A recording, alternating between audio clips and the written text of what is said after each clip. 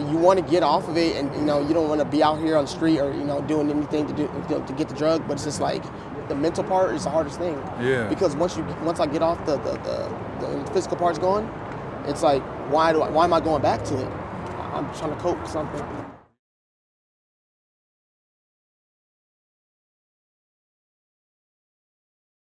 All right, welcome back, everybody. We're here with Malik. How you doing, bud? I'm doing good. And yourself? Good, good. Malik walked up to me, thought I was where'd you thought I was from? I thought you were what Lost in Phoenix? Oh, those guys? Yeah, I think they're from Arizona, right? Yeah, I thought you were Art, maybe. Oh, okay. Yeah. I used to go back and forth to Arizona, go visit my auntie before she passed away from cancer. So I was subscribed to them because they're everywhere, like on TikTok and stuff like that. Yeah. Pretty viral. Yeah. And, hey, so you follow these channels. What's the reason? You just interested in this stuff? Well, it's like I've been on and off of these, like, you know, these blues and 30s, whatever, you know, since 2020. Yeah. So like I've been doing a lot of research, trying to stop and see other people's stories and stuff like that. And when you search up that type of stuff, yeah, like related searches come up. Yeah. So like channels like yours. Yeah. You know? How old are you? I'm 26 now. This is 4 years ago, 22. So you've been following these channels, but you do want to get off the blues or whatever? Yeah, I've been on and off the blues. I mean, last year I was off them for 6 months. Yeah, you sound like an intelligent guy. Yeah, man. I have December of 2020, I got my associate's degree, and then I couldn't even go back to college and finish because it was already downhill after the pills. That's when it started heavy. Can we take it to the beginning? Yeah. Where were you born? Inglewood, California, in 1997. Inglewood, yeah. And then close to the Ram Stadium. Oh yeah, and then you went to what school did you go to? What high school? I went to Liberty High School. Okay, and then how about junior high? Bob Miller. Bob Miller, yeah, and Bob Miller's in Henderson. Okay. Liberty High School is over there by the M Resort, kind of down St. Rose, and then Twitchell Elementary. That's where I went for elementary school. Okay, how long were you in Inglewood though? Until I was 8. 8, okay. Yeah.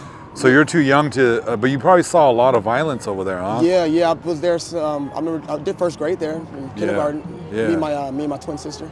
I remember stuff. I went to a church school. Gangs are very prevalent there back then. There probably wasn't any gangs in elementary school, right? Oh no, not there. But I still saw it prevalent in still till I was 18 because I was going back and forth from my city because we had a house out there. Okay. Yeah, my family had a house out there until we sold it in 2015. You were raised with both parents? No, just my mother. Really, my grandma's like my mom. Okay. She's my number one, and then is my mother. Okay, your grandma's still alive? Yeah. Oh, that's awesome. Where's she live? Henderson. Oh, Henderson, right here. Yeah. Yep. All right, and then so you went to high school, you graduated. What'd you do after?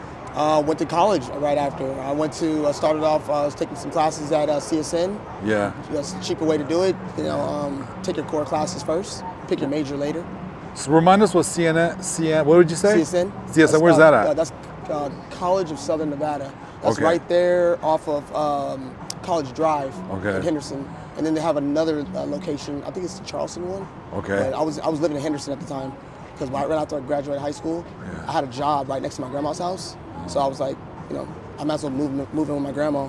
Moved there, and then I was working, and then I was going to college at the same time. But I've been working since I was 16. I was always working. What did you want to do as a little kid? What were your dreams? Like a video game designer or like an astronomer. Oh yeah, are you good at math? I'm okay. I'm decent at it. Sciences? Yeah, but I really liked I like writing. You like writing? I like writing in English, stuff like that. Okay, so you're a writer. Yeah. You like writing screenplays and things like that? I used to like to write books and stuff like that. Oh, books? Yeah. So we talked about high school, then what kind of jobs have you had? Ready? Okay. You had jobs before? Oh, okay. Yeah. All right, so you graduated high school, you like books, and then what kind of jobs did you get into? So when I was 15, I mean, I've always liked saving money and getting money and buying my own stuff and getting, you know, because I don't know, I was kind of spoiled as a kid, but my family still made sure that you know, I still have to, if I wanted something, I got to go out and get it myself. So when I was 15, I worked in my school's cafeteria. That was actually a legal job because I needed a work permit. And I was getting paid to go to school. I was working in the cafeteria. And when I turned 16, I started working at Popeye's Chicken. And I worked there all the way till I was 18. And then after that, I started doing a lot of housekeeping work at the casinos and like the culinary union. And then I started, the main job I was really doing was bar backing. I wanted to become a bartender as well, as a side hustle. You know? All right, when did drugs get introduced into your life? Oh man, I'm gonna really say my mom, she actually apologized for this. I say second grade. Second grade? I was on Adderall. And that's actually, that's legal meth. That's one molecule off from meth.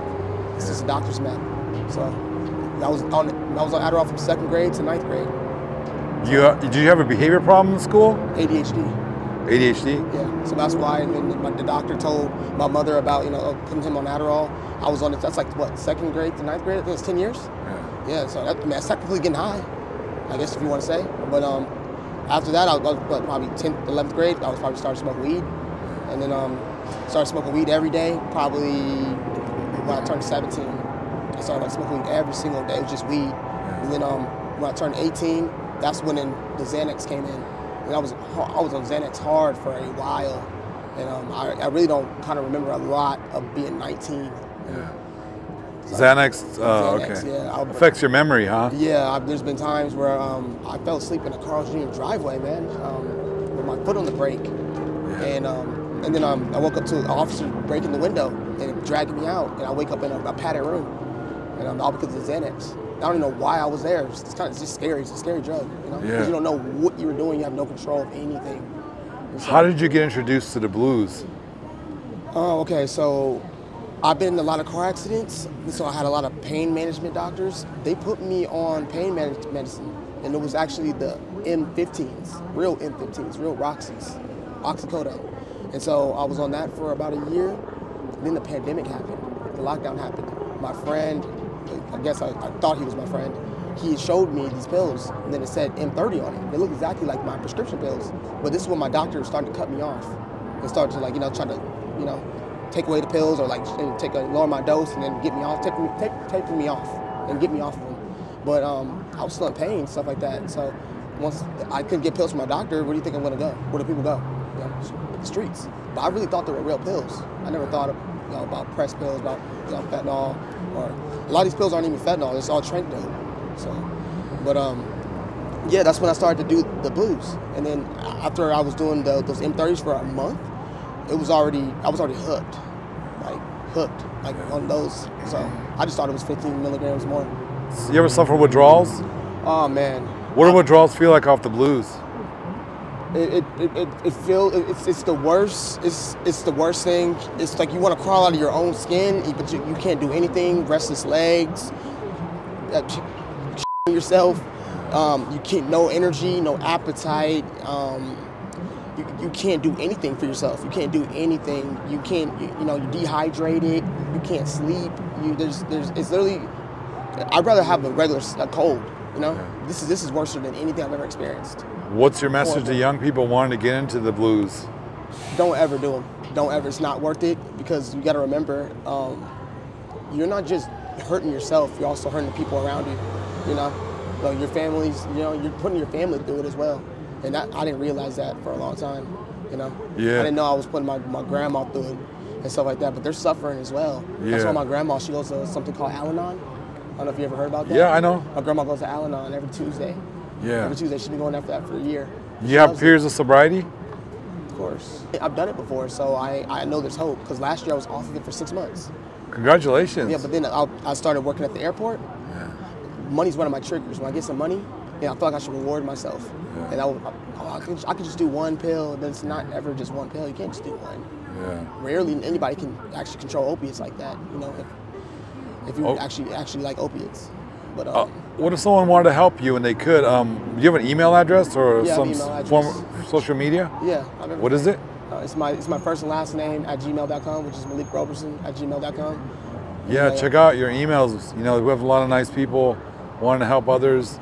I mean, I would love to receive help from people. It's just, it's scary. It's scary because you want to get off of it, and you don't want to be out here on the street or doing anything to get the drug. But it's just like, I think the physical part, the physical withdrawals is horrible. But to me, the mental part is the hardest thing. Yeah. Because once I get off the physical part's gone, it's like, why am I going back to it? Obviously, it's because the mental thing is what do you think you're using? Because obviously, I'm trying to cope with something.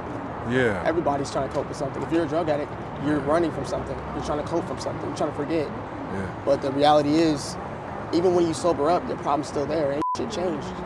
But now, Did you have a traumatic childhood at all? I didn't have my father. My father wasn't there. My dad was in prison. He's out. He's doing great now. My dad was an addict. Yeah. You know, my grandpa was an addict. My grandpa has 33 years clean. In your opinion, what does that do to a child when the dad's not there? My mom could only teach me so much. You know, my mom can't teach me how to be a man. Yeah. My grandma can't teach me how to be a man. Yeah. My dad could have did that. You know, Yeah. a man can only teach a man how to be a man. You talk to him now? My mom did a great job though. She did. You know, she was struggling herself. You know, but now my mom's doing great. My mom works 2 jobs. She works at the post office, and then she also does a little side gig, doing liquor sampling. And my mom works hard. She's the hardest working woman I've ever met.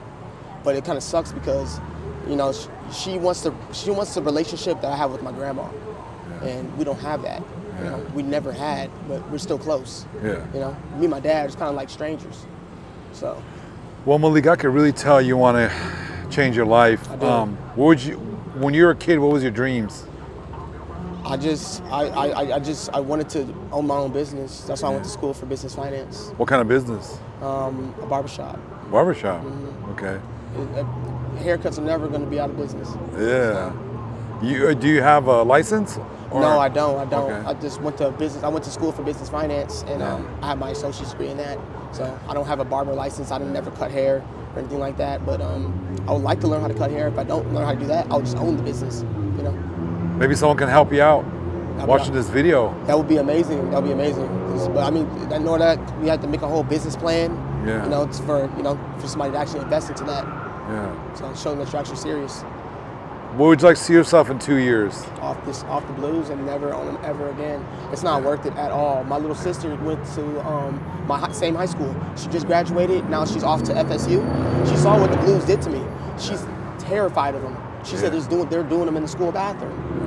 This is my same high school. They're doing them in the school bathroom? Yes. Oh man. And I would have never thought. I used to smoke weed in the bathroom, but now these blues are something else. It's a whole nother. It's a whole nother ball game to me. Have you tried rehab? Any of the rehabs in Nevada? Yeah, I've been to 6 rehabs. Oh, you Desert have? Hope. I've been to Desert Hope, Landmark Recovery twice, Spring Mountain, Desert Parkway. Yeah. I've been to everywhere. I've done all the programs. I've been to Salvation Army as well. Yeah. What do you think it's going to take? Hit rock bottom. And all those times I was sent to rehab was from my family. It was all in an ultimatum. Yeah. I just didn't want to hit the streets. Yeah. And then I knew right when I got to rehab, I'm like, man, right when I get out of rehab, I'm just going to get high. Yeah. So what's the point going? Yeah. There's no point going to rehab if you already made that reservation to get high when you get out. So there's no point. So I'm ready to actually do something and be serious about it. I don't see going to rehab is doing any good, but just sitting in a room for 30 days and doing nothing is just a waste of time. Yeah. You know, until you're ready to actually get help and actually do something, and put your foot down and want to change your life. Because the only person that can change your life is yourself. Nobody else can do anything for it. You're a very smart young man. Yeah. I wish you the best. What's your message to the world? Love one another. And just help the next man. All right, Malik. Thank you so much, my friend. Thank you. God bless you. You as well.